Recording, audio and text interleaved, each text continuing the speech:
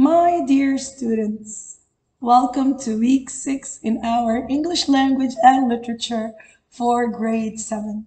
This week is going to extend from the 11th of February till the 15th of February.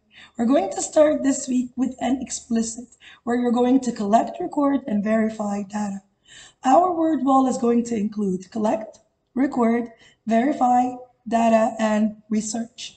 You're going to watch a video that talks about research skills, and you're going to click on the picture of Fit Interactive Simulations, where you're going to collect, record, and verify data in groups.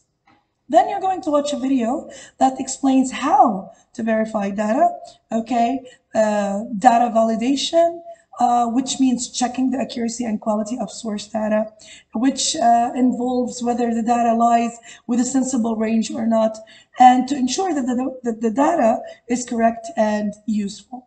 You're going to create a poster on the data you collected in the previous activity. In the challenging question, you're going to write, what does the acronym OPVL stand for, and why is it important? Then you will have an interactive activity related to that. You will revise everything you took through clicking a picture on what to do tomorrow. For lesson 2, we're going to start with thank you, ma'am, short story. You're going to read and annotate thank you, ma'am, short story. Our word wall is going to include short story, irony, permit, release, contact, and context clues. You're going to watch a video about thank you, ma'am, short story, and then you will have an interactive activity related to that.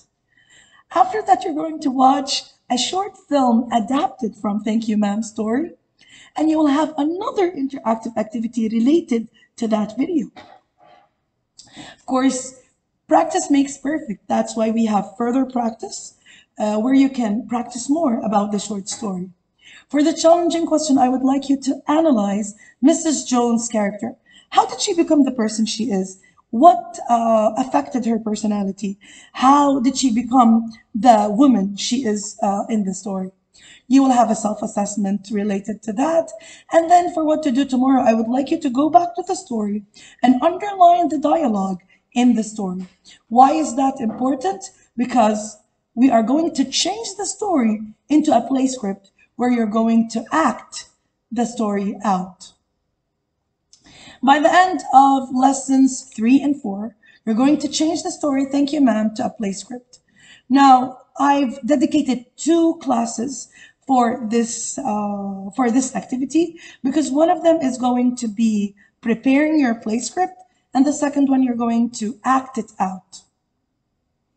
Our word wall is going to include convert, organizing, adaptation, conversation, play script, short story, draft, and review. You're going to watch a video about how to convert a story into a script.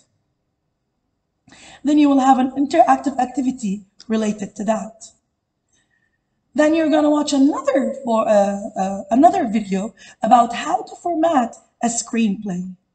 You will have another interactive activity related to that, further practice. And for the challenging question, you're going to read an article and summarize how to write a play script.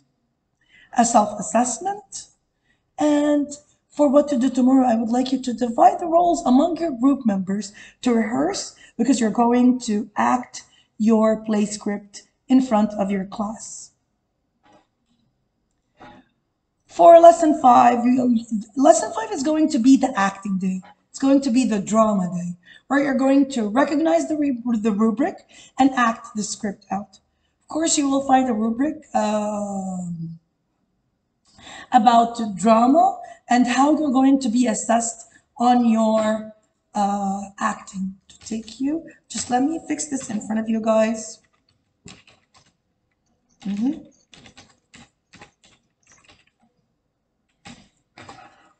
Okay. Our word wall is going to include drama, acting, role-playing, rubric, play script, stage directions, and dialogue. You're going to watch a video about acting out play scripts. It's called Fallen Star, 1-act play script. Then you will have an interactive activity related to drama. And then you are going to watch a video about acting out play scripts. It's called Professional Actors Do It, Beginners Don't. You will have another interactive activity about the text and about drama. And then further practice. For the challenging question, I chose something really interesting. How did ancient Greek audiences show their appreciation for what they saw when they went to the theater? I would like you to search that out and find out the answer. You will have a self-assessment. And for what to do tomorrow, I would like you to reflect on your experience in acting. Write the challenges you faced and the areas of improvement. And of course, tell me, what did you enjoy? I can't wait to start this fruitful week with you guys. All the love and respect. Peace out.